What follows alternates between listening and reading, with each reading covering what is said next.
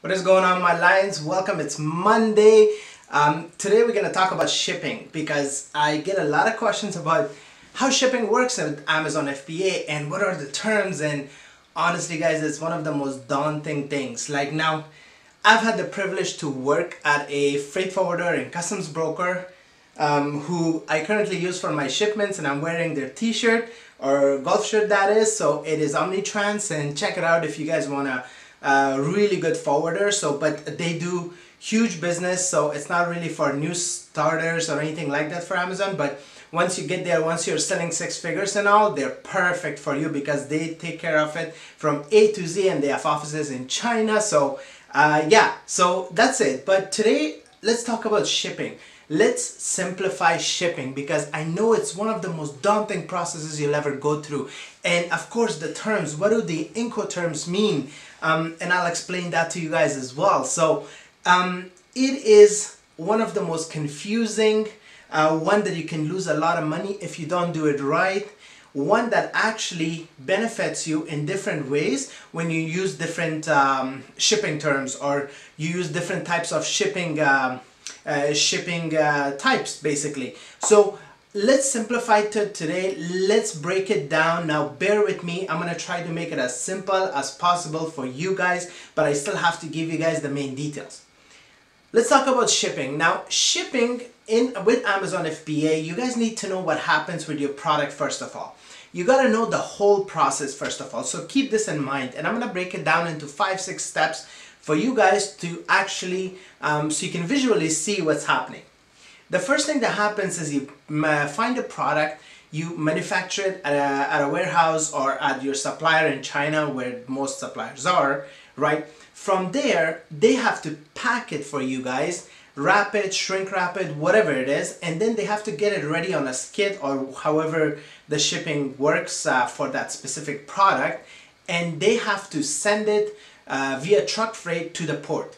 Now this can be an airport or an ocean port, depending on if you guys are doing air freight or ocean freight. The shipment gets trucked from the warehouse, supplier's warehouse, to the port, right? Now main ports in China are Shenzhen, Qingdao, and Shanghai, right? So from there, the container or your shipment has to get on a vessel, right? So there are some charges there are charges actually at every step of the way. And like I did that intro for you guys over the weekend, I did a live stream about Incoterms, so you guys can understand what kind of costs are involved with your shipping. So what happens then is that the product or your shipment gets loaded on a vessel. Now this is going to be either an airplane or a boat, or a ship, I should say, right? Freighter. They call them steamships, right? So from there, the journey of your shipment begins from the port to a port in United States, Canada, where have you, right? The shipment gets here, it needs to be unloaded. It needs to be unloaded to the port. So they have like these holding their warehouses, they call them bonded warehouse or whatever. They have different kinds of warehouses. It's awaiting customs clearance. Now with ocean shipments, they have to be customs cleared, especially in the United States, before it arrives at the port, just because they don't want to have any delays, and that's called ISF. We'll get to that in a future video, but today you don't need that.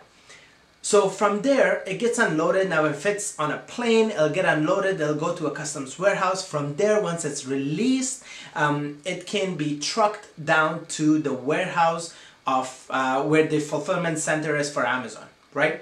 So there are quite a number of steps that is involved in each process. Now, the confusing part is when you involve, now you already got a complicated process as it is, you involve shipping terms. What are Incoterms? Incoterms means international commercial terms. So these are internationally known, and the point of Incoterms is to figure out who's gonna pay for what portion of the journey of your freight. Okay, so the three of them, now there are a lot of them, honestly, like there's I think about more than 10 that they're basically each one allocates the responsibility of the buyer and seller differently, like I've shown you guys. So basically the charges that you have along the way, the Incoterms decides what part is your responsibility as the buyer and what part is the seller's responsibility, which is your manufacturer. If you're a beginner, right, and you don't know anything about shipping, nothing at all, I suggest you use DDP terms, which basically means delivery duty paid. That in that condition, right, the seller, which is your manufacturer, takes care of everything. They hire their own freight forwarder, right? They hire their own customs broker, so their freight forwarder will have an agent overseas here, and they will clear your goods, so you don't have to worry about anything. So I suggest that if you guys are a newbie, use your supplier's freight forwarder, because you don't want to get into you don't want to involve yourselves with the shipping, trying to get quotes and everything, because honestly, like, a lot of these guys will rip you guys off if they know you're a newbie. Like, I mean, there are customs brokers that for one shipment they'll charge you if you have like $500 for just customs clearance, while if you have like, let's say 100, they'll charge you like $50, right? So you'll see how the prices differentiate between depending on how much volume you have. So let's say you're bringing 100, 200 units, right? That's really one shipment for them, right? A full container is one shipment, so keep that in mind. DDP takes care of everything. It's zero obligation on your end, but 100% obligation on your freight or on your supplier's end, right? So this is perfect, but where does the cost go, right? Who pays for the shipping? Who pays for all the processes? You at the end still pay for it. It's just you don't handle it, right? Because what your supplier is going to do is going to roll it into the cost of your shipping that will come with your product, the cost of your product, right? So it's still, the cost is there. It'll be higher. It's more expensive, of course, but you don't have to worry about taking care of it. So I suggest if you're a newbie, do that. The second one, which is the most common one, is FOB. FOB stands for freight on board, free on board. What does that mean? So the obligation is split between the seller and the buyer. Now that you've gained a little bit more experience on Amazon and you started selling and you're making money and you're more comfortable about shipping and you've contacted some forwarders, I suggest you use FOB. Why? Because it's going to be more cost effective for you guys. Now you have a little bit more leverage and knowledge, and you can find your own forwarder. What does FOB do? So the supplier or seller is responsible to bring your shipment from their warehouse up until the port and load it onto the vessel. The supplier covers that cost. Now again, that cost still rolled into your product because essentially you're buying it. But once the shipping gets onto the vessel, and from there the journey up until it gets to your door, it's your responsibility to pay for the cost. So you're paying for the freight, right, of the ship to bring it over here. You're paying for customs clearance into United States or Canada, and you're paying for it to be trucked from the port once it gets here to an Amazon FBA warehouse. So all that cost is assumed by you over here, so you have to pay it, and the rest is assumed by your supplier. All right, so that's FOB in its simplest form. Now there are handling fees and stuff like that, which we will talk about in a different video, but like, I just want to simplify it for you guys for this one. And the third one that not a lot of people or I don't recommend using is XWorks, right? EXW, you've probably seen it. That actually stands for XWorks. XWorks means that you as a buyer are responsible for the entire process. All right, so it's one of those things that if you're a newbie, I do not suggest it, because you don't have any experience with shipping, right? So the shipper is also, the seller is only responsible to pack your goods, right? And then the rest is you. You go, you send a forwarder or a freight forwarder or a trucking company in China to go pick up the shipment from the seller's warehouse, bring it to the port, load it on the vessel, journey continues to North America, unload it, customs clear it, and send it to an Amazon FBA warehouse. All that cost is assumed by you. Now there are forwarders who specialize in this, so they'll take care of the process for you, right? But there's still cost. So you basically pay for everything up front for shipping, and your supplier is not going to charge you for shipping. You just take care of it here. So these are the three most common types that are used with Amazon FBA products. And again, I suggest DDP. Mostly it's a little bit costly, but it's the best one for newbies. I use personally FOB just because I have experience with it. I still don't touch XWorks.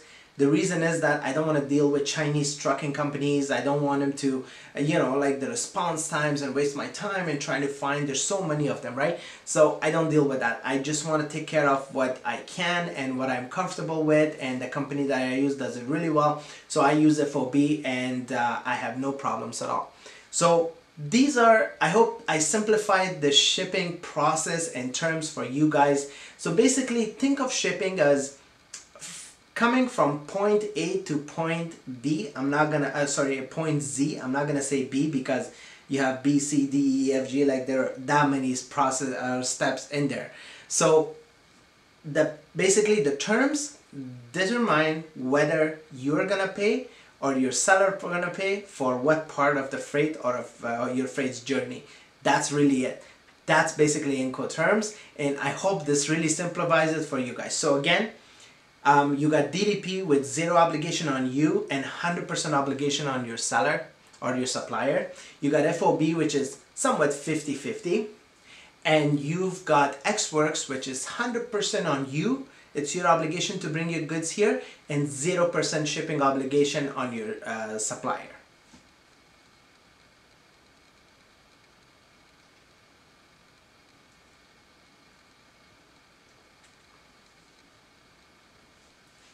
Now the other thing I get asked a lot is how long does it actually take, whether I should choose ocean versus air, how do I determine that, and what are some of the factors that decide that. So air is really good for lightweight shipments, okay? So if you got a shipment that is not a big piece count, the product is lighter, and you have a smaller shipment, and it's not like a container or anything like that that you can fill, air is perfect for that. Ocean, on the other hand, ocean is for heavier shipments, for bulk shipments. So you got, let's say, 500 to 1,000 pieces, depending on what your product is. If you're selling bike, it's way different. You probably have a few containers and all that. So that's why people do ocean versus air. But the other thing about air is that it's very fast. Within 4 to 5 business days, sometimes a bit more, let's say, give it a delay. So I would say 4 to 7 business or days, your shipment is here by air from China. But if you're bringing in a shipment that is, let's say, on ocean, on a steamship line, and let's say you have a few containers, it's going to take you from 30 to 40 days, depending on if there are delays at the port, depending on how fast your trucker can bring it and all that. So there's a lot of variables with that. So because of that, a lot of people choose air for lighter shipments. Now, now it is a little bit cost sensitive so now it is a bit cost effective to do ocean, just because it's more delayed, it's not as fast or expedited. The cost of steamship lines cost a lot less to bring your products over here. So, but if you're selling a product that is time sensitive and you're running out of inventory, or you're selling a product that's seasonal, I highly suggest you do air, and given that your shipment is not that heavy, hopefully, and you'll be fine. One of the tricks to save money at the same time, to make sure you have inventory, at the same time you make sure that you take advantage of both shipping types, air or ocean, is to actually do both. What do I mean by that? Now imagine that you ordered 500 units of a product, right? You bring 100 of it by air, and this is based on your sales projection that you know over the next month or so you're gonna sell about 100 units. You bring the first 100 on an airplane, bring it over here, start selling right away. You don't have to wait, because a lot of people hate waiting. They're like, okay, my shipment is coming, I'm gonna start selling, but at the same time they feel like they're losing sales, they're losing market share and stuff like that.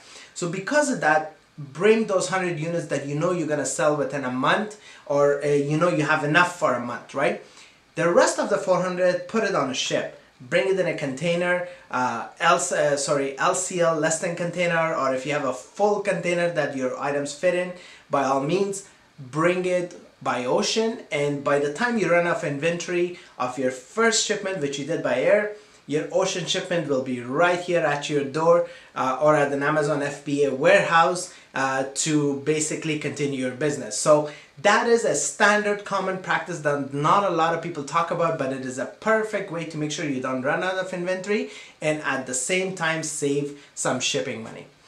So I hope I really simplified the shipping terms and the shipping process for you guys. Again, I highly suggest that you do DDP if you're a newbie.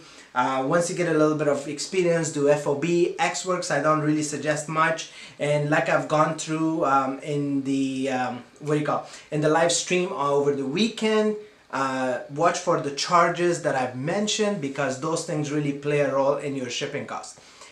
Thanks again, guys. I really appreciate your viewership. I hope this video helped you guys out. If it did, leave a comment, let me know how. If it didn't, or you have a question about something, again, leave a comment and I'll be happy to answer it. Any questions you guys have. If you haven't subscribed to this channel and you're new, please subscribe. I'm gonna be throwing a lot of information at you guys. So this is just to help you guys for free, to help you build your Amazon FBA business, so you don't have to go buy a course or anything like that. And that's basically the purpose of this channel. Thanks again, guys. I'm gonna see you guys on Wednesday at 1, and we're gonna talk about how much money you will need in order to start an Amazon FBA business. Very important topic, guys. Thanks again, and I'll see you guys there.